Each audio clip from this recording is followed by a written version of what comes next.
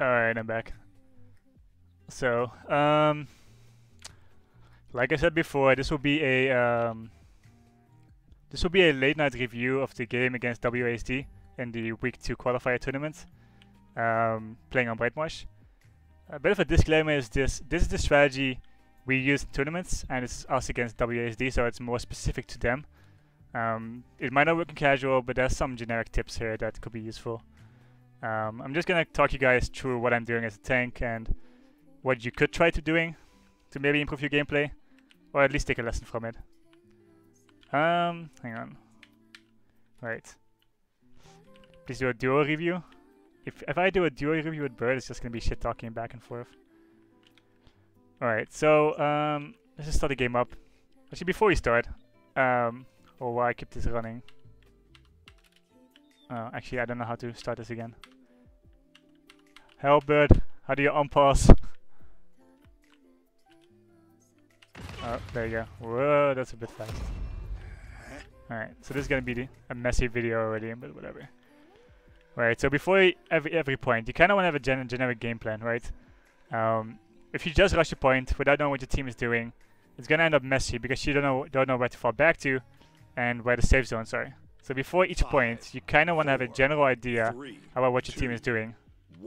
In this case, the generic plan was go to the point, go to the left zone, or the left area, and fuck this side. This side was really good for flanking. If a tank is down here, let's say he wants to get back up there, you need to walk all the way around this way, and it's just super slow, so you can't really help your team. It's dominated by people like Androxus who can dash up and dash away again. So in general, we were like, you know, fuck that side.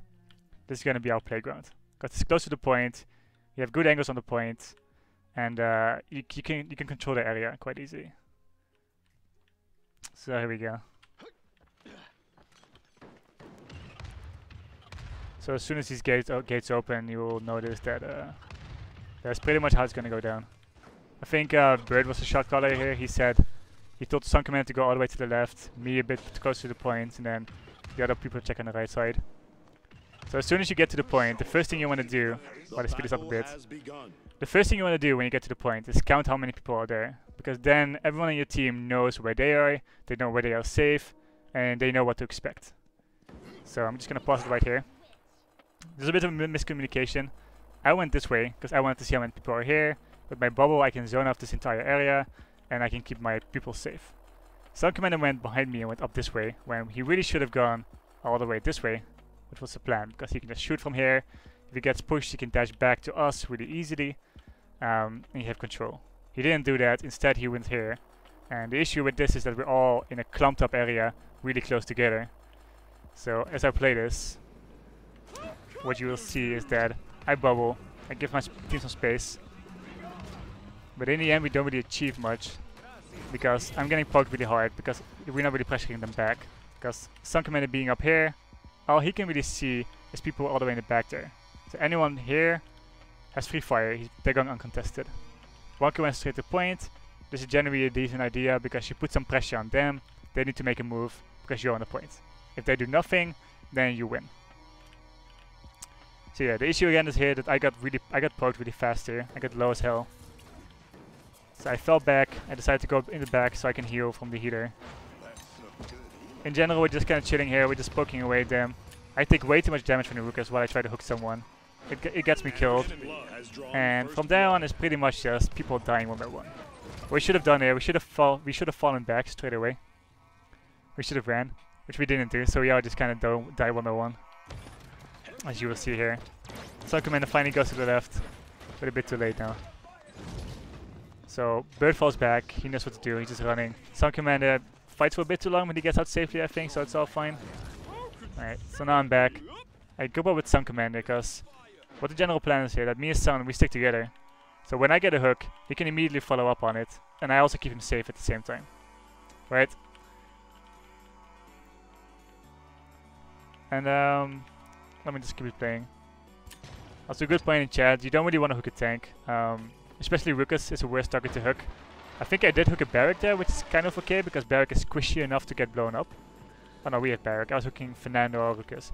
Then yeah, that was a bad idea. Never hook a tank if you can hook someone else, because the moment you use your hook, as a tank player, you're gonna lose so much pressure on them. Because as soon as this guy uses his hook, he's really easy to kill.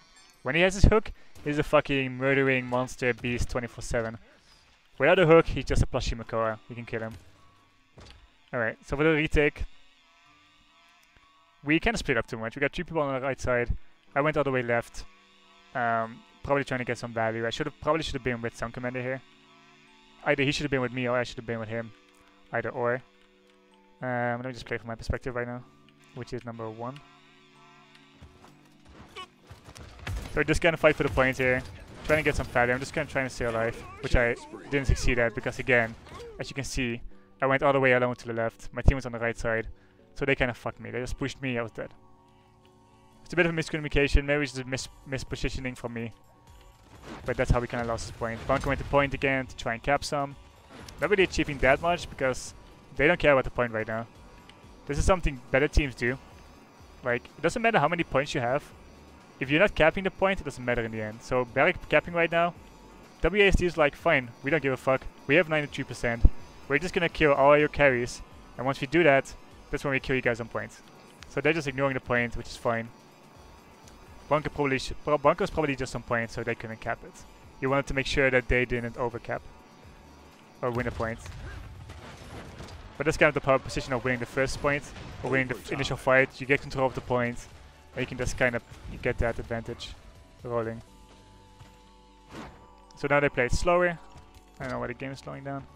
The Bunker is permanently on point because he wants to make sure they can't immediately cap it. I hooked your Ruckus here, which is a mistake. He got away. Ruckus is probably by far the worst target you can hook as a Makoa.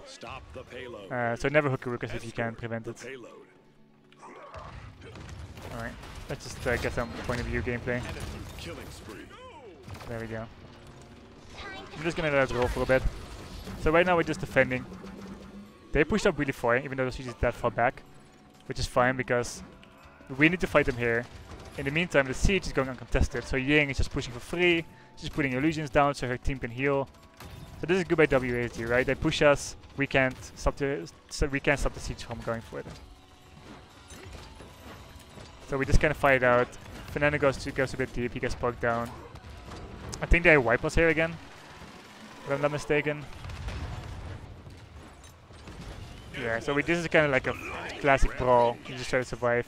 I hook it, ulting Marukas, does nothing. So at this point we were like, okay, we probably lost this push because they used their ultis, they got the snowball advantage, and they're doing super well.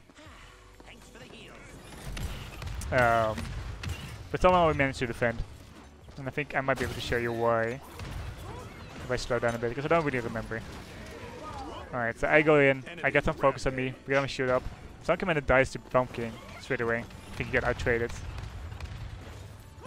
I dash in the point, get area hook on Bomb King. I take the Bomb King, which is a fine trade at this point, because Bomb King can be insane if you focus on the siege. If he Bomb King gets free fire, he can just whittle you down. So we're holding the point, because we killed the Bomb King, which is the main damage.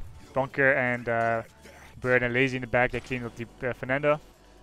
And now they need to run, they need to fall back. Enemy rampage. So we slowly whittle them down, we start pushing a little bit forward. We take away their area control. And we do this slowly.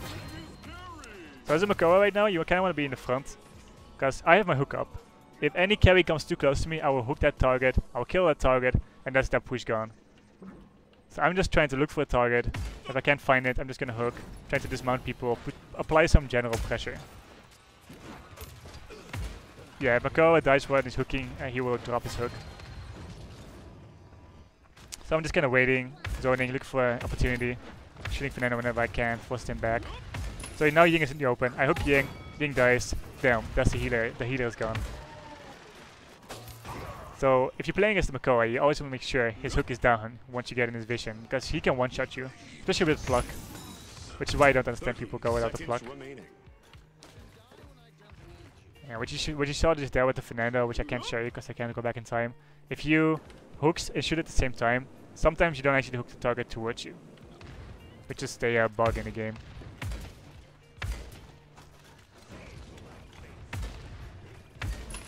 Alright, again, Ying out of position. Just respect my zoning. Gets hooked, dies immediately, so the healer is dead again. From here on out, they can't push anymore. The healer is dead, so all the damage we did to them was more or less permanent. So in the end, we just killed the healer twice, so they couldn't push further. And we got the successful defense. From here, just clean up kills. Yeah, the Savage ulti can hook through a window, but that's a bug. That seems a bit awkward. I'm just gonna keep it running for a bit now. So now we lost the first point. We're like, okay, why did we lose? Okay, we didn't contest the left point. Lex went all the way left. No one killed him. He went uncontested.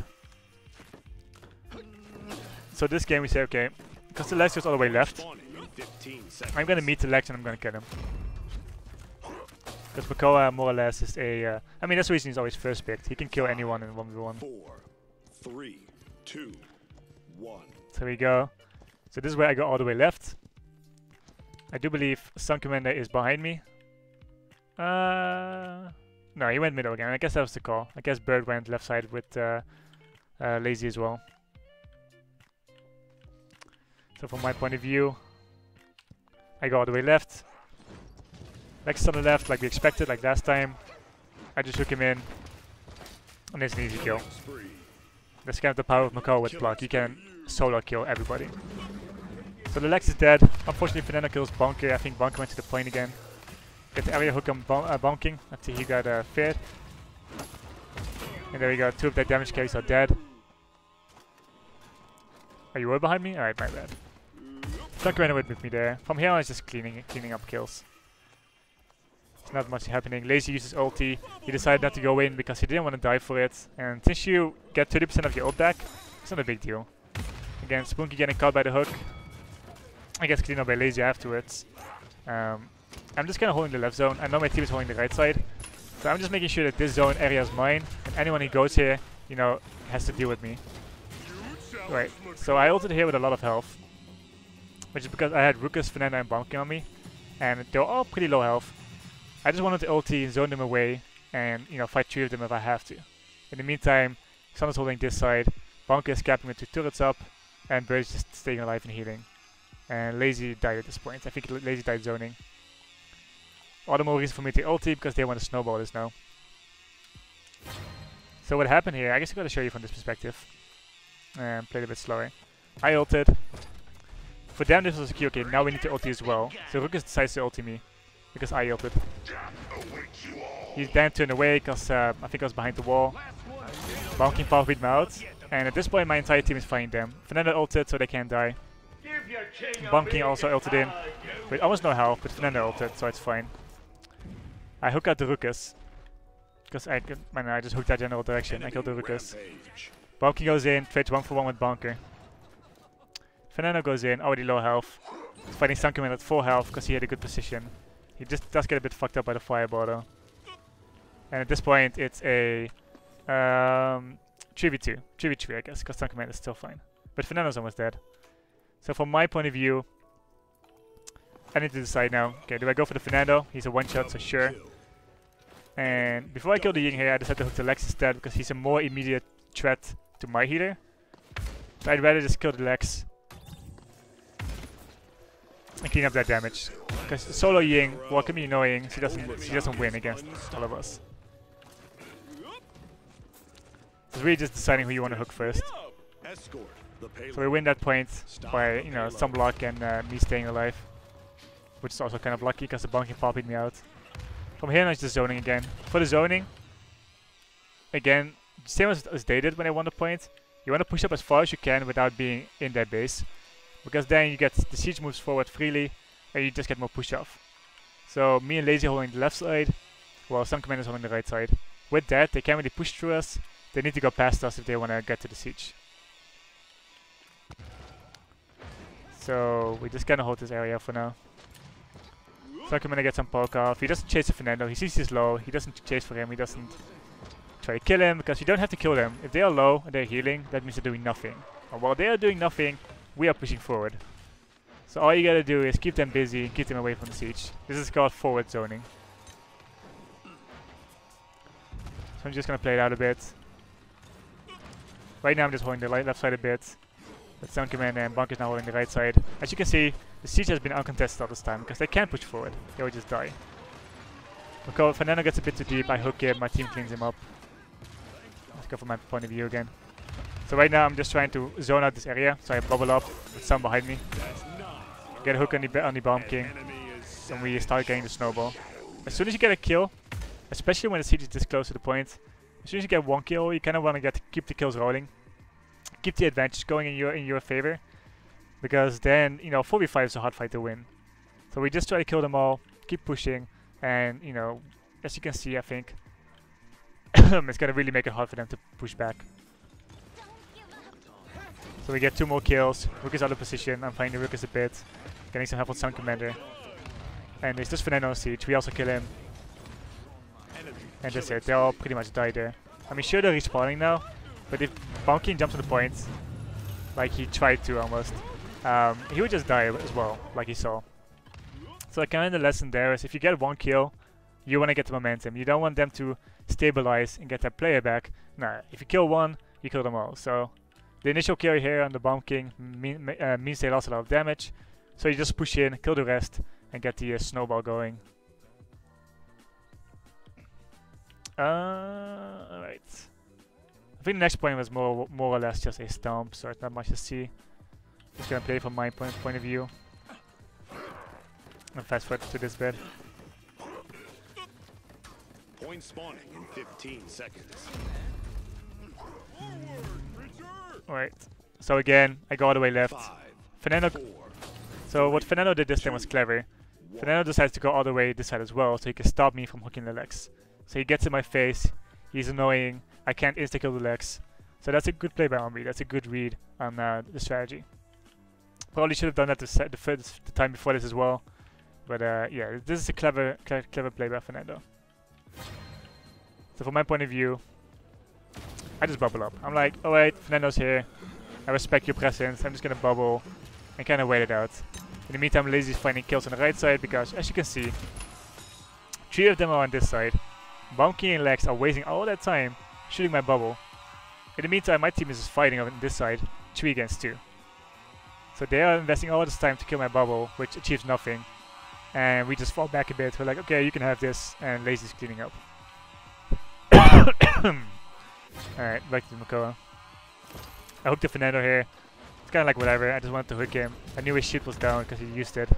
We get some poke damage on him, which is fine. He gets out, but then Lazy shows up and he's dead anyway. So, but why now we already have 3 kills. I mean, we got the initial kill, then Lazy ulted the Fernando. And from here on up, we're just cleaning up again. We get the advantage. We just push in, and we kill them 1 by 1. Helping Sun Commander out by getting the Bomb King off his back. And then getting the Bomb King. And now it's just zoning. We already capped 50%. All we gotta do now is make sure they don't get close to the point again. So we're all pushing out. We're just mounting people. I'm wasting my hook in the Fernando. Find the Lex. I think someone told me Lex is behind, so I roll towards the Lex. I chase him. Taking damage from the Rooks in the back. Want to make sure I don't die. So I just ulti, pluck the Makoa, pluck the Lex, and we just clean up. And from here on out, it's just cleanups. Because it was hard for them, right? Because we won the first fight, so we already had so much capture on the point. They didn't really have a choice. They had to get to the point fast. And what teams usually do then, they get all stressed out. They lemming the point, and they just die 1 by 1. They lose their teamwork, they lose their composure, and we can just kill them 1 by 1. That's why it's so important to win the initial fight, because then you have that advantage. That's how we lost the first point. They won the point. We were forced to be on point. Like Bonke had to be on point to make sure that they didn't cap it, and they could just clean us up because it was 4v5. So that's why the retake is so hard. And as you can see here, we just kind of did it. That's the reason D69 does better against us, because they don't lose composure. They know how to retake a point. They kind of chill. So all in all, that's how that point played out. I think the general lesson there is, once you get the point, you want to zone them away. Once you get 1 kill, you want to keep pushing for the other kills. And you just want to kind of keep each other alive. Help each other out, don't go for the solo plays. I know if that was clear or not, I was kind of going through it mindlessly. Didn't think about it too much. I hope it made sense.